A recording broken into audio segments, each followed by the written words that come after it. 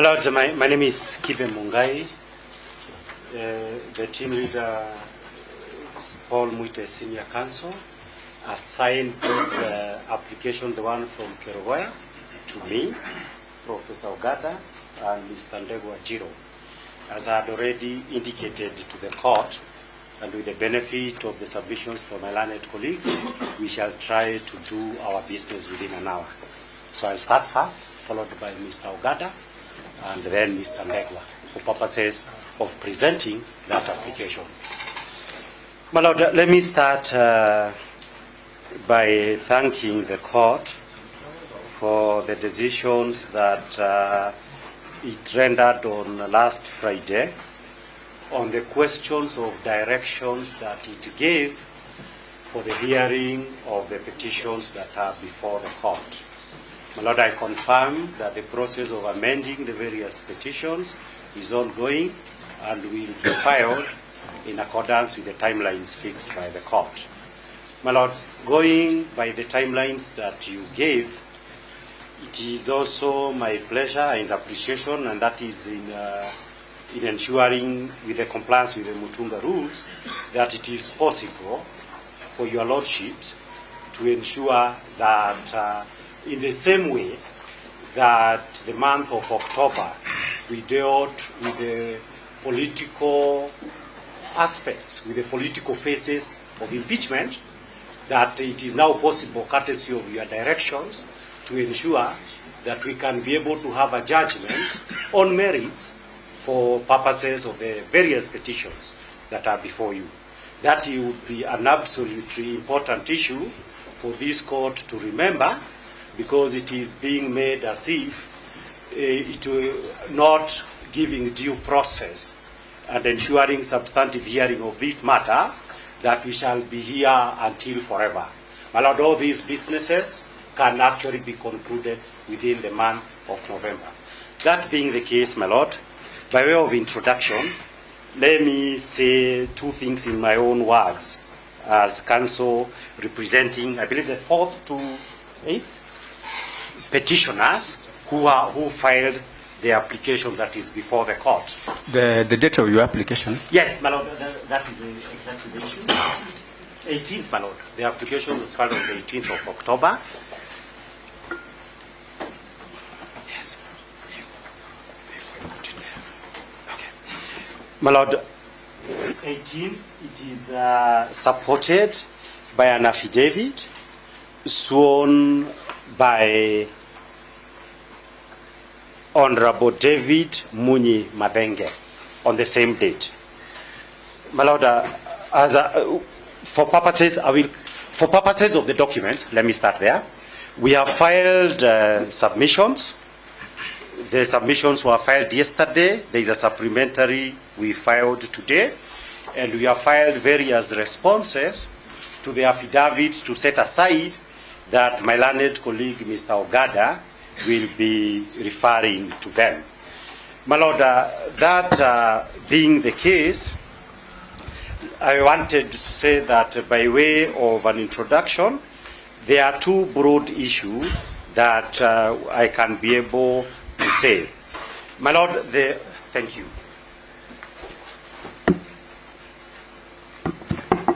Yes.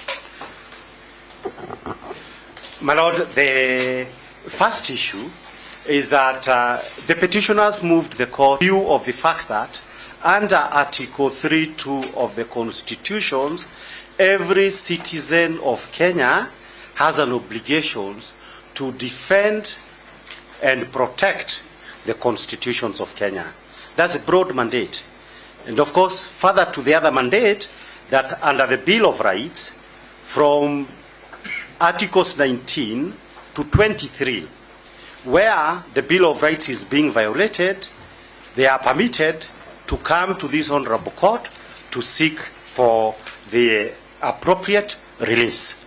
And therefore, that is the basis upon which they came and have moved this honorable court. My Lord, the second broad issue that I wish to cover at this particular stage is to point out that what is basically the big thing about the matters that are before you. My Lord, the big issue for purposes of the matters that are before you is that these impeachment proceedings, after you hear us, two possible scenarios are clear. Number one, the Deputy President, who has already argued his application, as his advocates has pointed out, is an elected Deputy President, an election that was conducted on the 9th of August, 2022.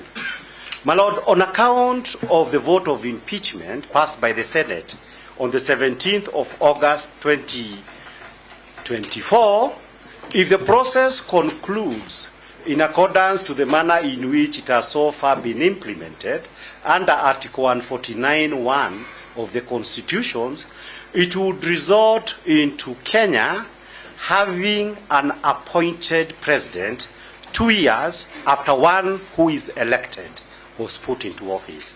My Lord, that's a big thing, whichever way you look at it, for the simple reason that one of the important devices of the 2010 Constitution was to ensure that the holders of the offices of President and Deputy President have the direct mandate of the people.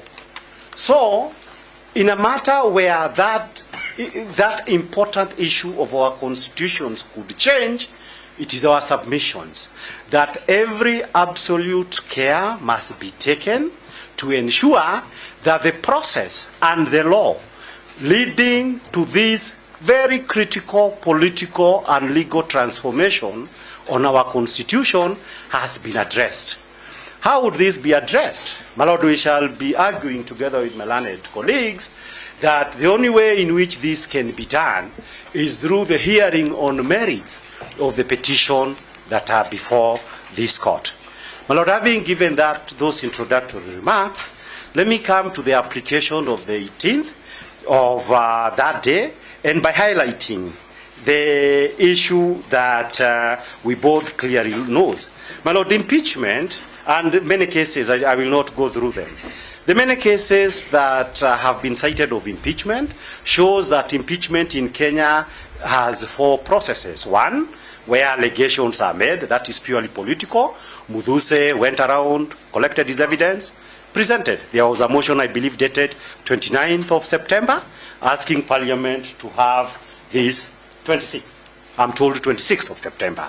That's the stage 1 of the political process. Stage 2 of the political process is the stage where the National Assembly approves by a vote of 2/3 of all the members to allow to reject the impeachment motion. My Lord, that was done. There are various issues that have been raised in the majority of the petitions that will be argued in the fullness of time that shows the significant problems when this matter was at the parliamentary level. Topmost of them being the impartiality of the Speaker and the Deputy, together with the manner in which public participation was handled. Stage 3, my Lords, is the stage of the Senate. The law clearly talks about what the Senate should do, how the voting should be done, and again, there is evidence. My learned colleague, Mr. Ongoya, and Honorable Muite, they pointed out at the significant problems that we had there. I am most interested, my Lord, in the 4th phase. The 4th phase of impeachment, as it has now been established in our jurisprudence, is where these courts seeks to establish whether there was compliance with substantive law and procedural law by the political organs upon which the mandate of impeachment has been entrusted upon by the Constitution, other laws, and the respective standing orders. Again, my Lords, that phase that where the court is supposed to deal with this issue, it is our submissions that this is the stage that this honorable court must ensure, because it is the court that all aspects and proceedings are dealt with in a manner that we all had, and I'm happy for the time that the court has agreed to allocate us, so that the court, with sober minds, can be able to decide, have the laws of our countries been upheld or not. My Lord, there are clear guidelines that have been set out by our constitutions for purposes of doing that. And my Lord, because we are here because of an application for conservatory orders, under Article 159 of the Constitution, this court has an express duty that in exercising the delegated judicial power of the people of Kenya, it is required, the certain guidelines have been given by the Constitution under Article 159, that is besides other provisions of the Constitutions. And one of the most important one is that, that the court will do substantive justice. Substantive justice is an important issue, and it has specific meaning through the very many decisions that have been rendered over time by the courts of this country. And the clear meaning in plain English, because it is important we understood in plain English.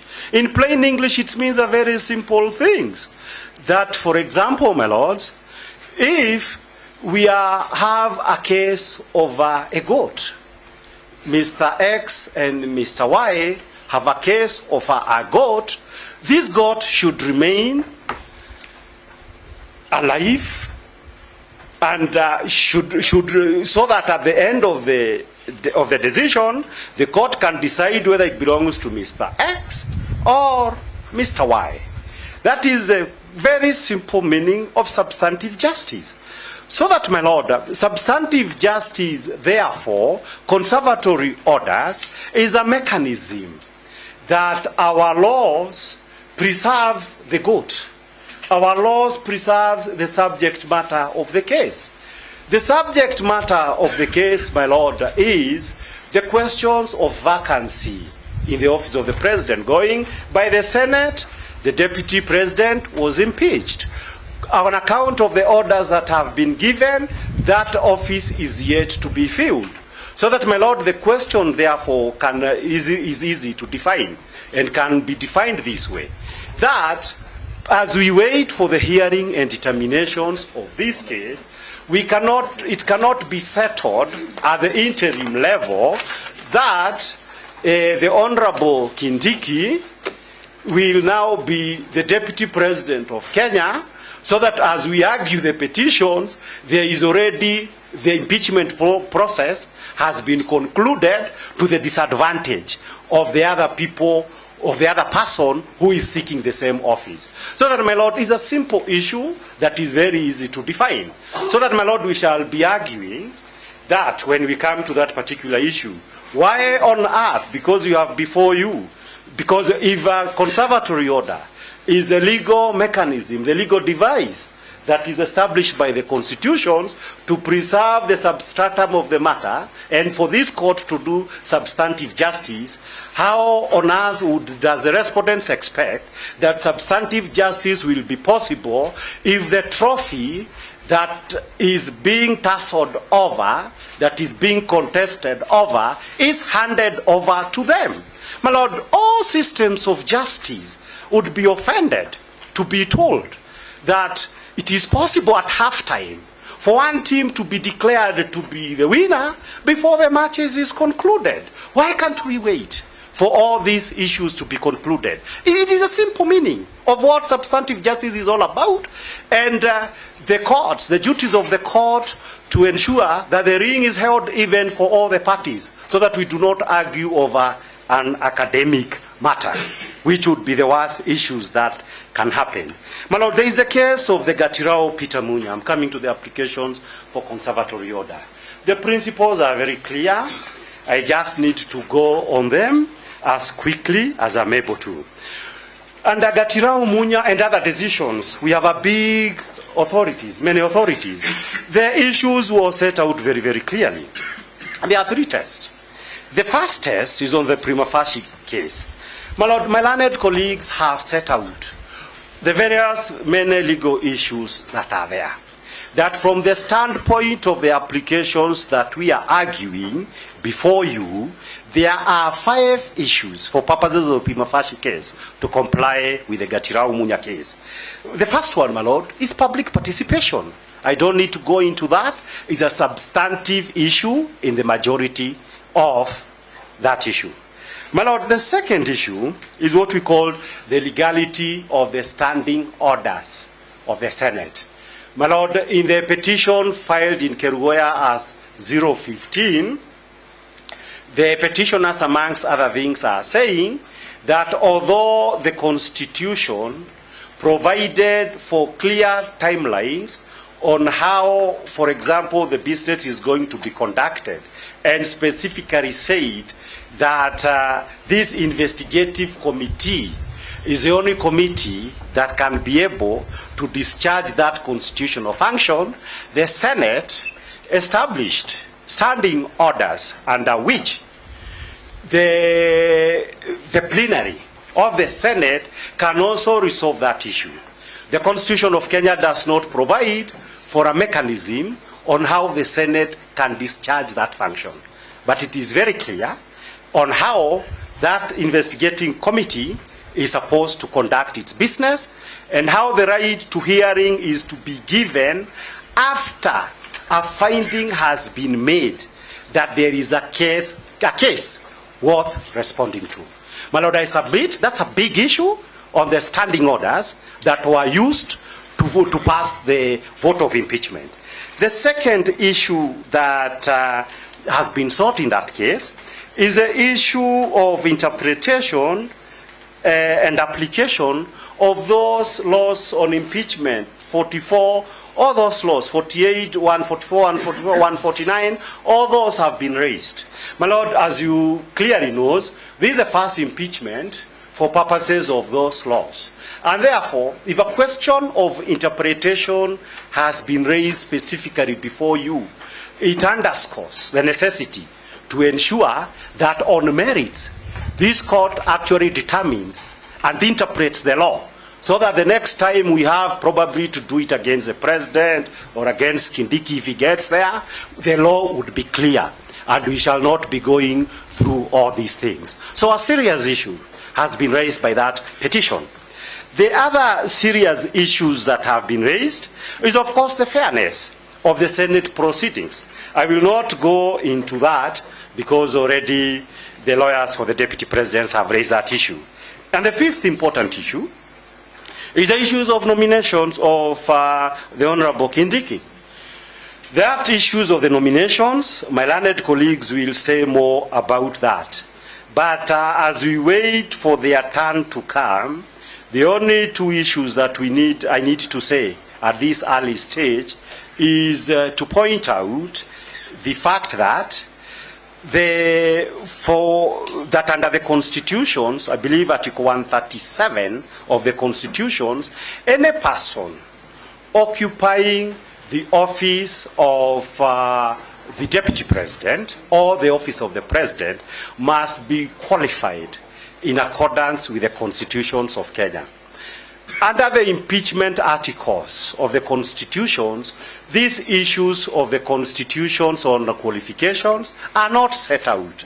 So that because they are not set out, it is an assumption that when reading the constitution holistically, this court will go to those other specific provisions of the constitutions where the issues of qualifications are set out. My lords, those issues of qualifications are many. One, and the body under the constitution, my learned colleague Mr. Ndego will say more about it, is that the IEBC confirms whether any person has those qualifications or not. I don't think that is a contested issue. I believe it is also not a contested issue that at the time that the President of Kenya appears to have received some letter from IEBC confirming that the Honorable Kindiki is duly qualified to hold the positions of Deputy President, courtesy of Article 149 of the Constitution, we did not have IEBC. Of course, various arguments can be taken by the parties that are before you. Those arguments cannot be concluded Those arguments can only be arguments to justify whether or not the conservative orders will remain in place or not. But they'll have to be settled when the petition has been heard. The second important issue on the aspect of the nomination of Kindiki that I need to point out is this, that even assuming the president did the right thing and everything else that he was doing, this court should be concerned by the fact that whilst the case was still going on before the Senate, the National Assembly scheduled a meeting by the National Assembly, which under Article 149 has 60 days, a meeting to occur the following day, within about 7 hours after the vote of the Senate. Why should this concern the court? It should concern the court for the simple reason that under Articles 10 and 118 of the Constitution, Parliament cannot pass a law or make important decisions like approval of the Honorable Kindiki without engaging in public participation. The cases are so many for me to cite them. The jurisprudence is so clear for it to be disputed.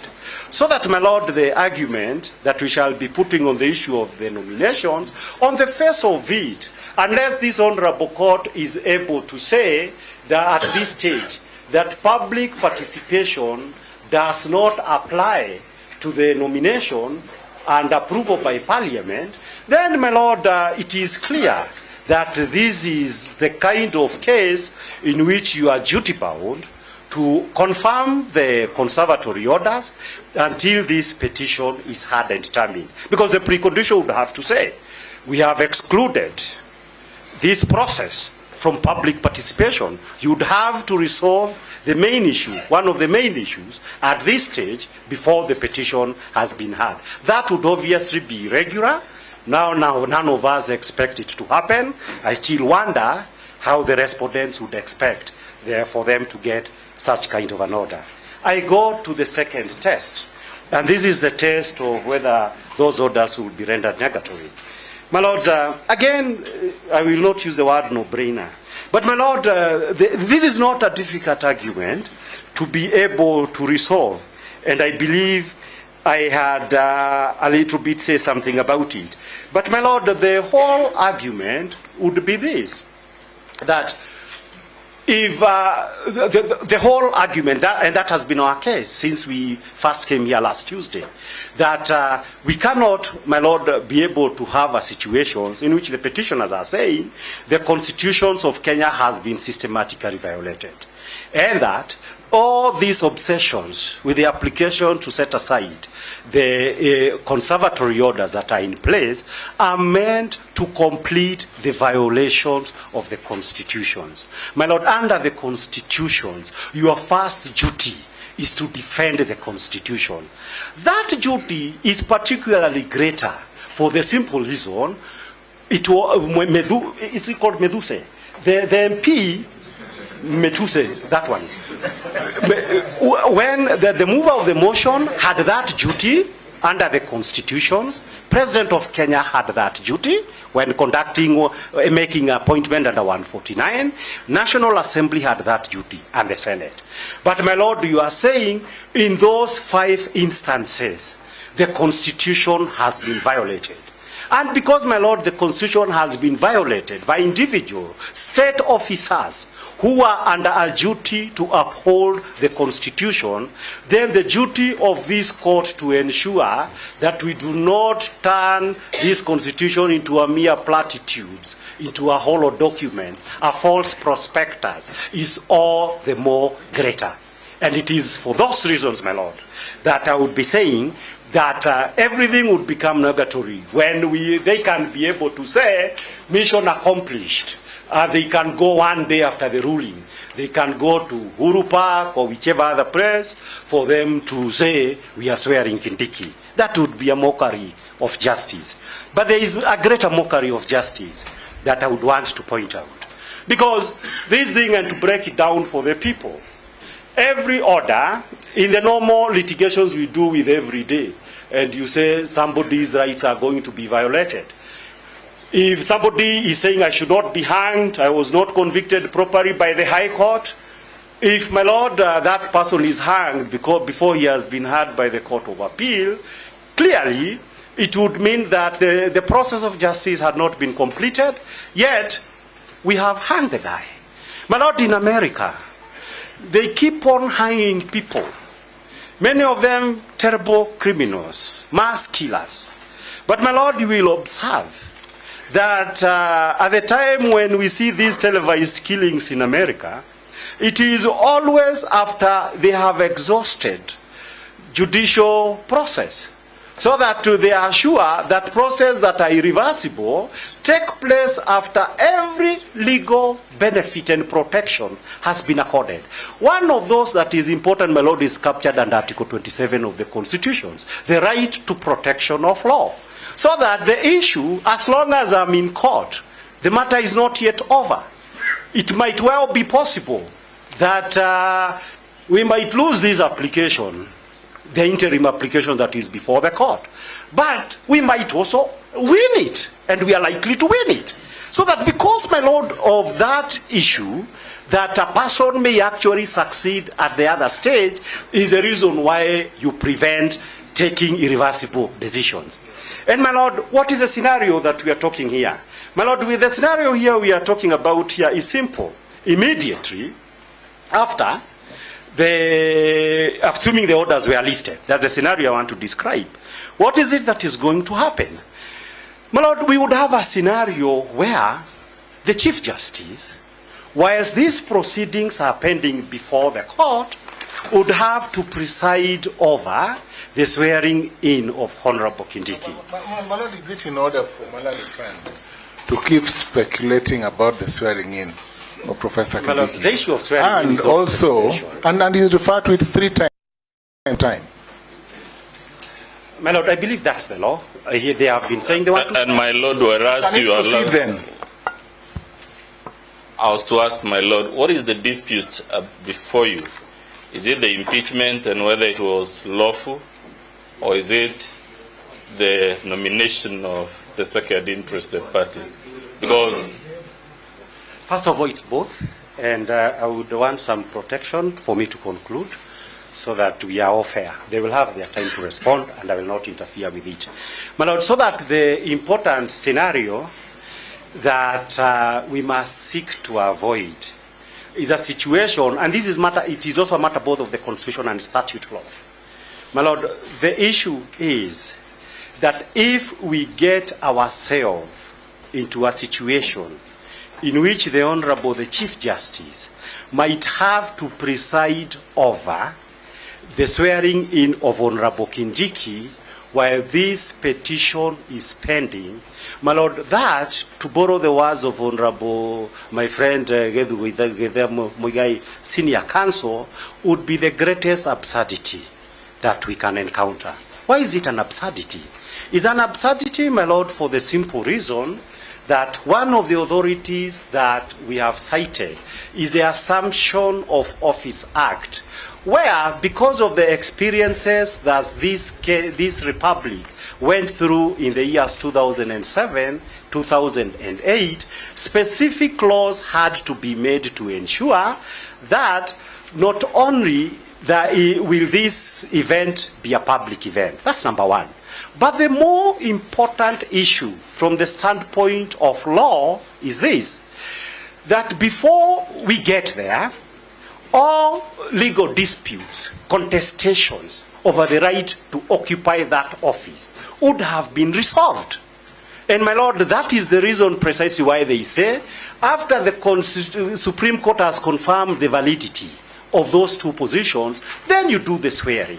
My lord, it would amount to taking us back if that aspect, that rule of civilizations, were to be taken away on account of the setting aside of the conservatory orders that were issued, and for very good reasons, by your brother judges. I don't know whether there was a sister, by your brother judges. So that, my lord, the issue, as far as we are concerned, that is an absolutely important issue. We go to the next important issue, public interest. My lord, public interest has been defined in very many cases that are before you.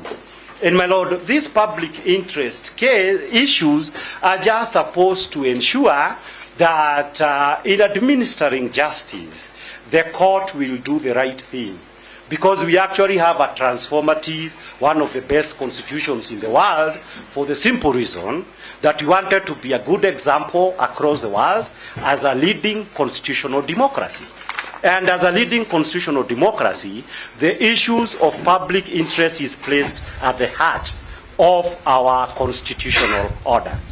I go, my lord, to the definition. This is the only long passage that I will be reading. And this is, I gave the supplementary authorities earlier. This is in the famous case of Murungaro, Christopher Darathi Murungaro versus Kenya Anti-Corruption. This I'm citing the passage appearing at page 7 to 8. My learned senior, Gethu Muigai, will be familiar with this decision. My lord, from the last paragraph, what did the Court of Appeal say on public interest? I read, it said as follows. Lastly, before we leave the matter, Professor Muigai told us that the strongest point on the motion before us is the public interest.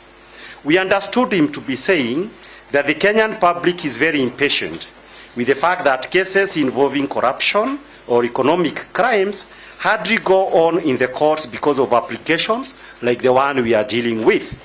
Our short answer to Professor Muigai is this. We recognize and are all aware of the fact that the public has a legitimate interest in seeing that a crime of whatever nature is detected, prosecuted, and adequately punished. But in our view, the Constitution of the Republic is a reflection of the supreme public interest, and its provision must be upheld by the courts, sometimes even to the annoyance of the public.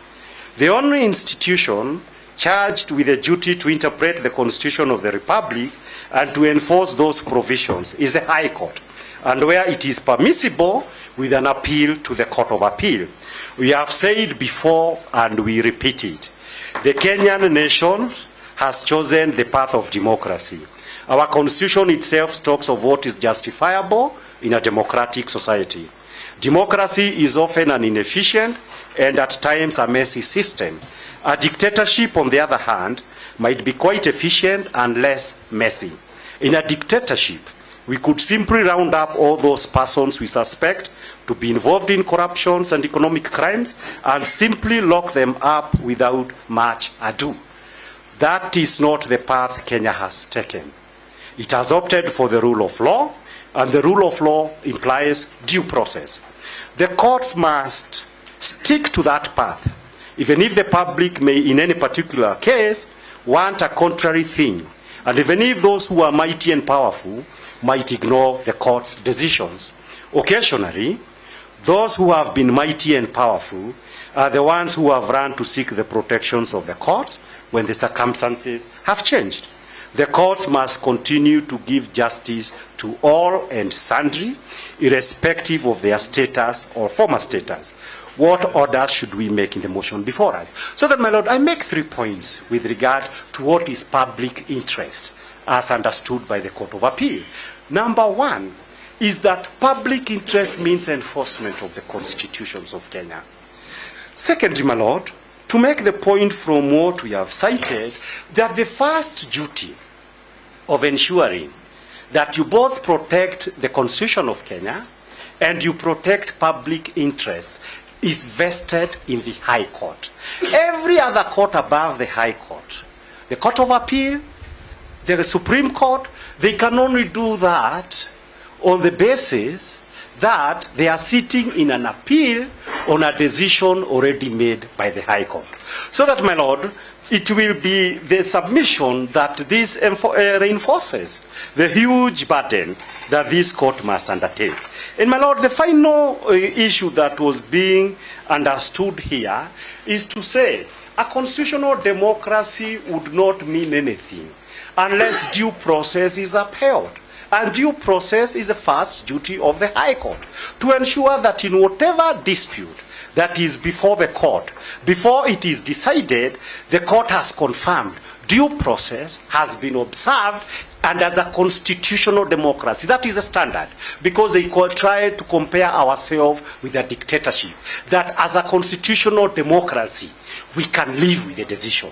As my learned colleague, Mr. Ngoya, was saying, we cannot possibly live with a decision in which we would be seeing the Chief Justice, where, if that were to be the case, you would be seeing the Chief Justice swearing on Honorable Kindiki while we are arguing this matter before the court. So that the rules are clear, the rules do not require much elaboration on what they mean.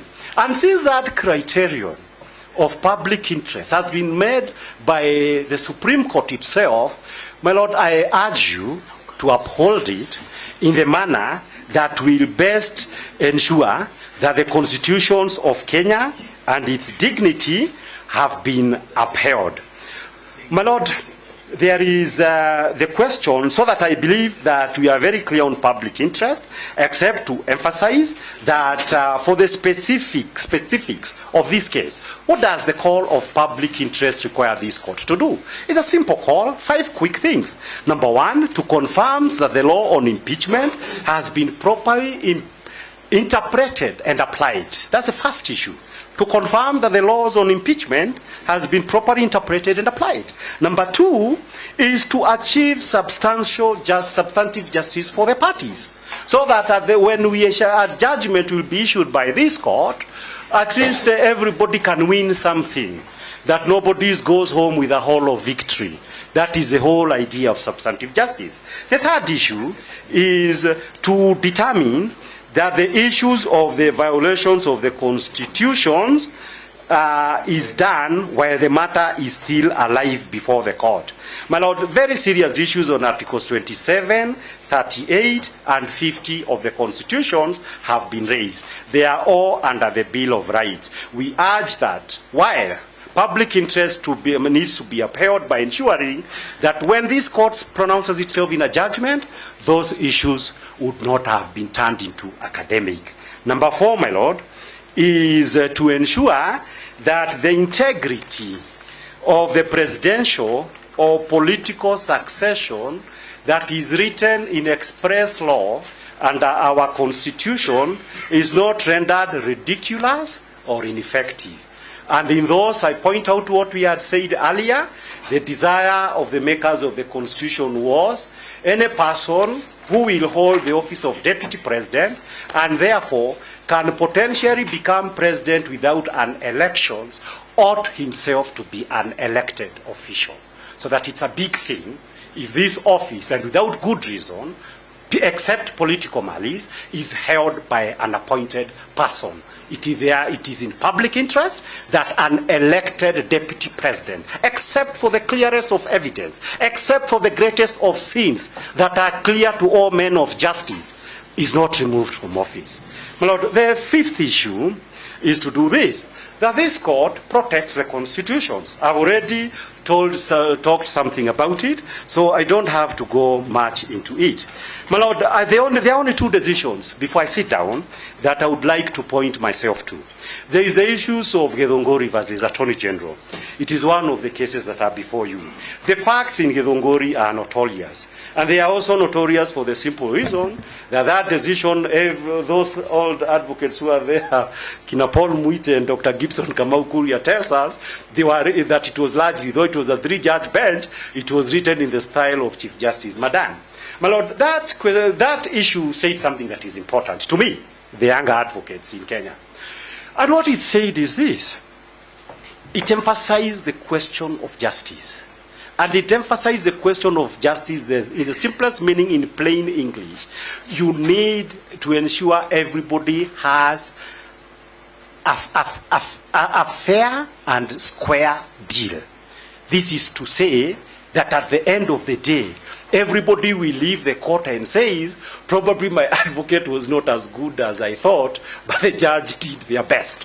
But at the end of the day, let it be very clear that the court did everything that is possible to ensure that justice in its substantive form is achieved. This decision was rendered in 1984, long before the article on 159 was written. And that is why it is celebrated. And my Lord, it is also celebrated, and I am mentioning here for that reason, whenever honorable men, candidates before the Judicial Service Commissions are called upon to name whose jurisprudence has affected them, it is Justice Madan that is mentioned very many times. I will strive to be like Justice Madan. And my Lord, it is for good reason. All of us celebrate Justice Madan, because he strived to do justice. But my Lord, in the same case, the older lawyers also told us about Alan Hancock's, about Dugdale, and even about Chunga. They tell us all these stories. But my Lord, in those interviews, I do not hear anybody saying I want to be like Alan Hancock's.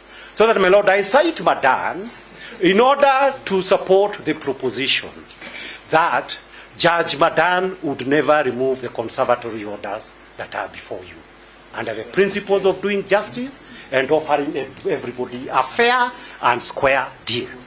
The last case that I would want to cite, before I hand over to my learned colleagues, Professor Ogada, has he gone? Oh, I thought whether he has disappeared. My Lord, before I hand over to my learned colleague, is to point out to one little issue.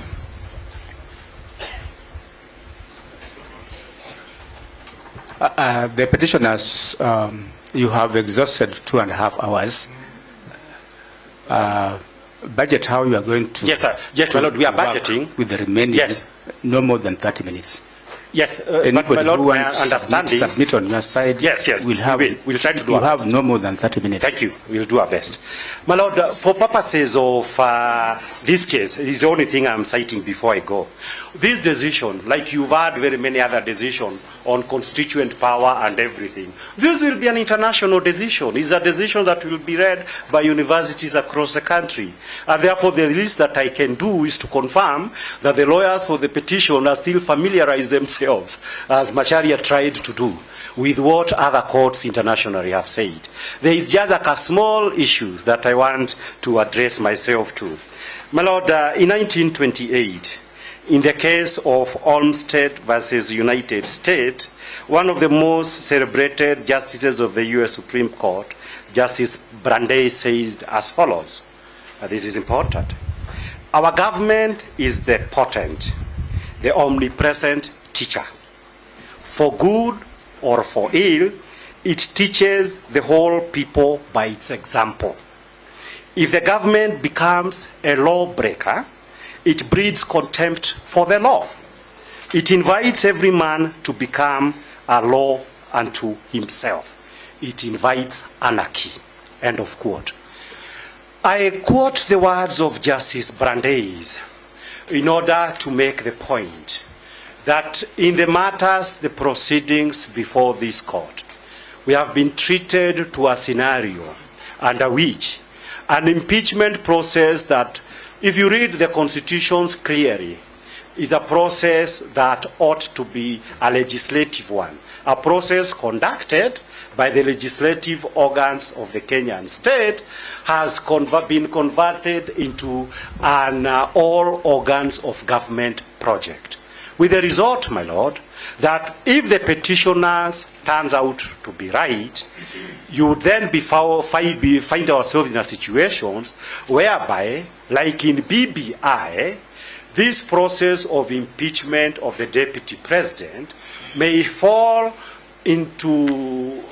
end up being indicted as being a process that ended up being a government project, contrary to what was clearly spelled out by our laws. And my Lord, if it turns out that all laws were broken, and virtually out of the constitutions, I was counting them yesterday, it looks at 30 provisions of our constitutions have been seriously violated in the manner that this process has been undertaken, then we have a situation that Justice Brandeis had in mind when he talked about the government, which should be the lead in upholding the law, ends up being the principal breaker of the law. the principal violator of the constitutions. It is within your hands, your lordships, and your lordships, to ensure that does not become our scenario. My Lord, Macharia, my colleague, emphasized something, but I want to finish by adding something. My Lord, in June 1982, when Kenya was legislated into saying that Kenya is a single-party state and KANU is the only legitimate organ, this was through a long process. Honorable Rengo, Honorable Muite, Gibson Kamau have told me the intricacies of the day, what actually happened. My Lord, the month of October 2024, we have experienced events that the senior citizens of Kenya likened to the events of June 1982, when everything in Kenya suddenly changed. Kenya ended up to being it was a restricted democracy, but all the guardrails were removed after June 1982. Your Lordships, I urge you that if these petitions, if these proceedings end up in a manner that does not uphold our constitutions, then this constitution may face the same plight that the former constitution faced after the events of June 1982. We must hold and ensure the events of October 2024 remains regrettable and an aberration on Kenya's constitutional order, not the norm. My Lord, I am thankful for the time. My learned colleague, Mr. Ogada. Thank you.